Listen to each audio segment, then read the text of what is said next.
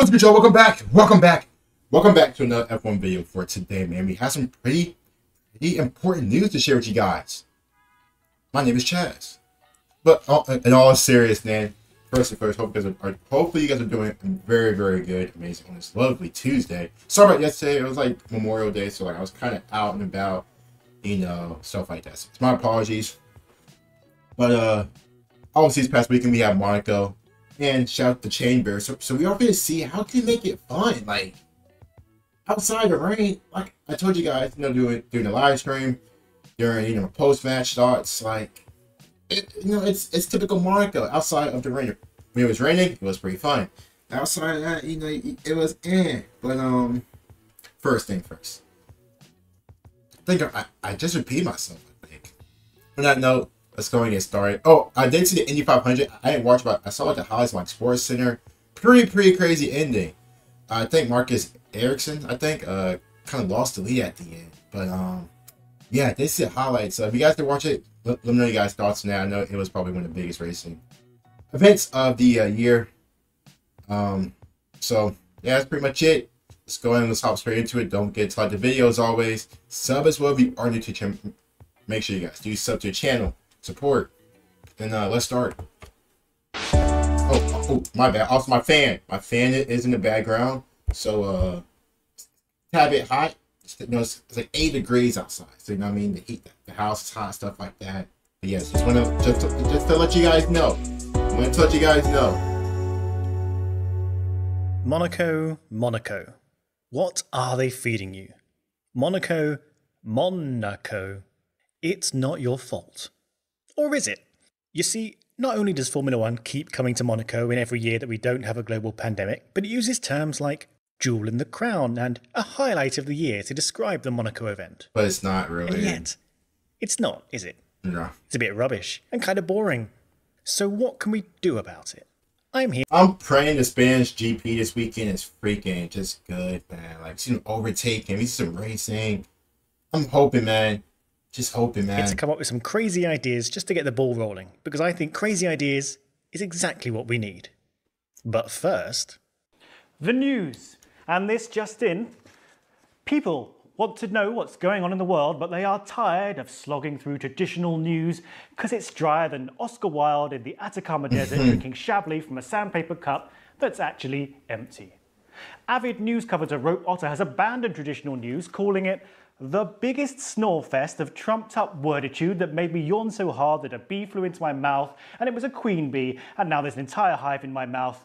Please send help. So as you can see, the old ways just aren't cutting it. But along comes Morning Brew, a new way to start your day with witty, relevant and informative takes on the daily updates in business, finance and technology. Oh, I drink coffee. This week I learned that Vimeo went public Not on really the a New fan York of Stock coffee. Exchange as part of a new strategy to differentiate itself from YouTube. You can subscribe for free in just a few seconds and get a relevant, succinct and punctually written newsletter into your inbox every morning. And why wouldn't you? And I'm being told viewers can click the link in the description to subscribe right now. Right now! And now it's back to Chain Bear. My bad. Sport. Sorry, boss. Thank you to our sponsor there. Right, Monaco then. First, the good. It's unique in that it's a genuinely brilliant track in terms of daring do, the actual landscape and the very limits of risk, challenge and opportunity it provides. This is boring. It's a beautiful setting carved out of the Mediterranean coast with gorgeous buildings and a scary ribbon of track with real elevation change and barely a 90-degree turn in sight that dares you to kiss every barrier on the way round. And as such, qualifying is probably the best Saturday of the year. Which is why qualifying was so fun this past weekend. Very enjoyed it. I didn't watch the highlights, but yeah, it was good. I liked it. Very. Monaco is a weekend for qualifying. Go as fast as you can without crashing and ruining your whole weekend in a car that isn't really designed to do it because no other track is like this one. It is rather brilliant. But as Formula One itself keeps on saying, everything is about the Sunday. Yeah. That's the main event. That's what we're building towards. They emphasise this over and over again when discussing sprint qualifying and that any sprint races cannot be allowed to overshadow the main race. So with that in mind, we can't just say, enjoy Monaco for the Saturday, the Sunday isn't important. That's not what F1 is supposed to be about. Yeah. So how do we make Sunday fun? Talk to By us. breaking the mould. Hard. Crazy idea 1. Super qualifying Sunday. Okay, so here's what you do. Forget the normal race. Racing is a procession no one can overtake, so just bin that as an idea. Monaco Sundays will be something new. On Saturday, we're going to do one-shot qualifying. Monaco is the best place for that, so we can watch every single car tackle every single spine-tingling corner in their one and only attempt to secure a fast time. We just send out cars one by one, that's it, one shot, that's all you get, like we used to do for a few years at the beginning of the century. But then comes Super Qualifying Sunday, in which every car gets 1 hour to set the fastest lap they can manage. Except it's staggered in 2-minute increments. With the assumption that the track will improve across the course of the session, the first car to go out will be the slowest car from Saturday. That car can head out onto the track as soon as the session begins. They can set a lap time whenever they want, but once 60 minutes are up, their session is over. The second slowest car will go second, and they are released from 2 minutes on the clock, and they can go until 62 minutes on the clock. The third car starts from 4 minutes and goes to 64 minutes, and so on until the fastest car on Sunday leaves at the 38-minute mark until the 1 hour 38-minute mark. So everyone gets an hour, but each person gets a slightly different hour, with slight advantage being given the better you did on Saturday.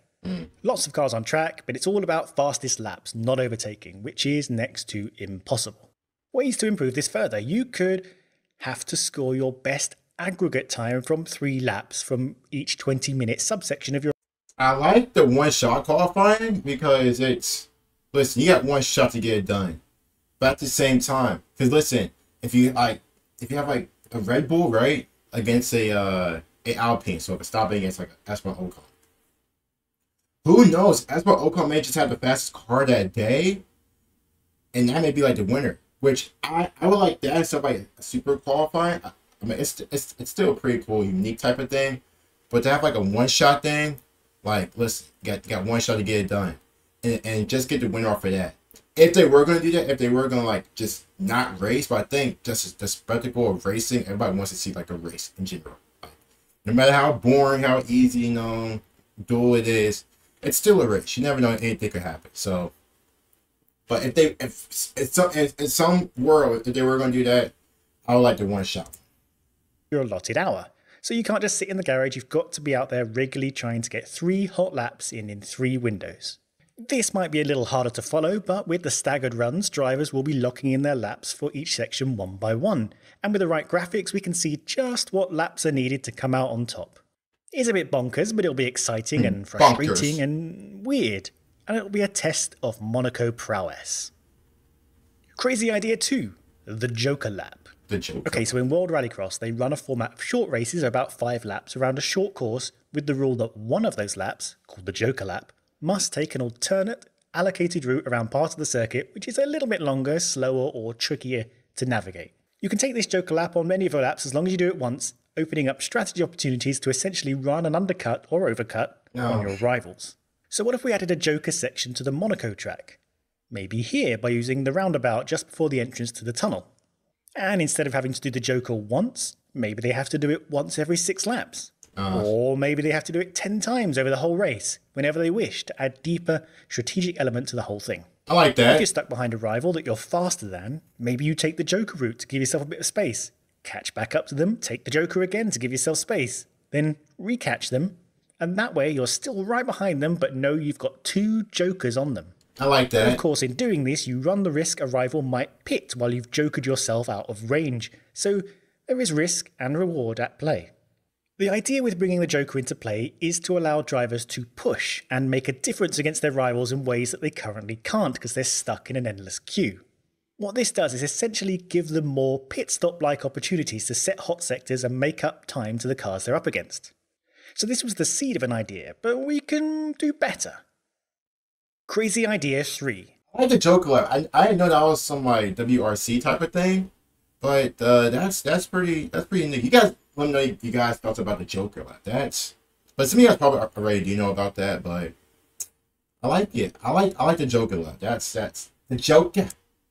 The Mega Joker. Ooh. Okay, so instead of some dinky little alternative route, what if we give them a real alternate route to follow? So as the cars go up the hill from Saint-Devote, the normal route would take them into the fast left-hander through Massenet. Or they could take the Mega Joker into a tighter left-hander up Avenue Princesse Alice, making their way to Boulevard Princesse Charlotte before wiggling their way to rejoin the main route into Mirabeau. Maybe they could call it the Two Princesses route.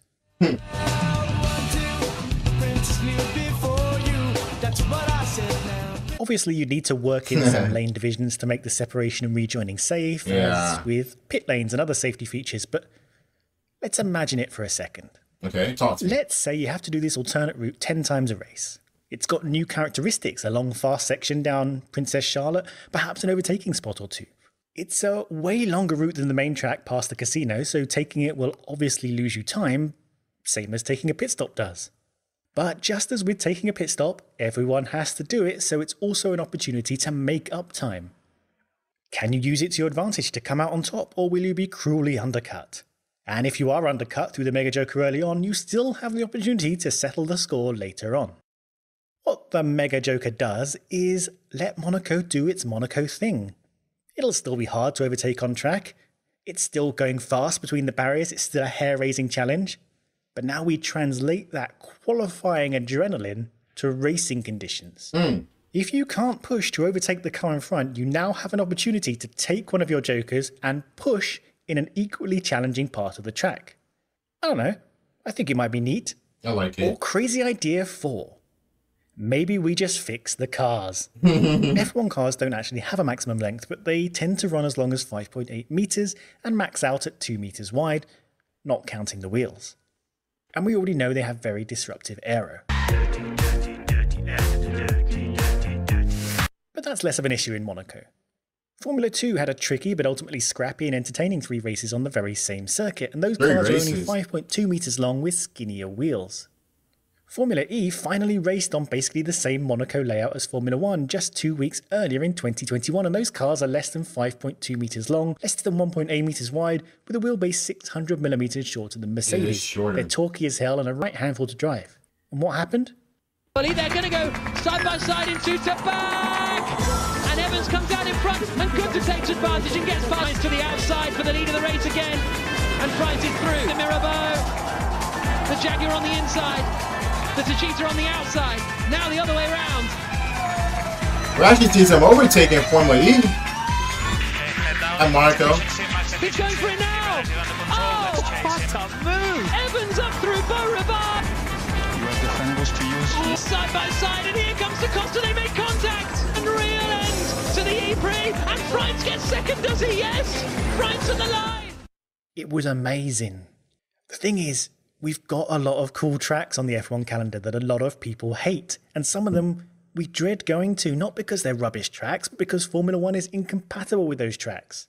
The 2017 rule change to make the cars bigger and faster was the stupidest change I'd seen in decades. It hammered racing. But F1 doesn't have to be incompatible with its own tracks. And we are making a step forward with next year's regs, but I believe we can make these cars smaller and punchier without sacrificing speed or safety. It is completely feasible. And then maybe we can go to Barcelona and Sochi and Abu Dhabi and maybe even Monaco and have a whale of a time like some of the other cars do. That would be fun. Although I still want to do the Mega Joker thing, please. Yeah, I like the Mega Joker one. The Mega Joker is really, really good. I'm a big fan. Shout out to Chamber. That was very, very, very good. I mean, about the car width, I don't really have an issue how big the cars are. It's just the way it is regarding the cars.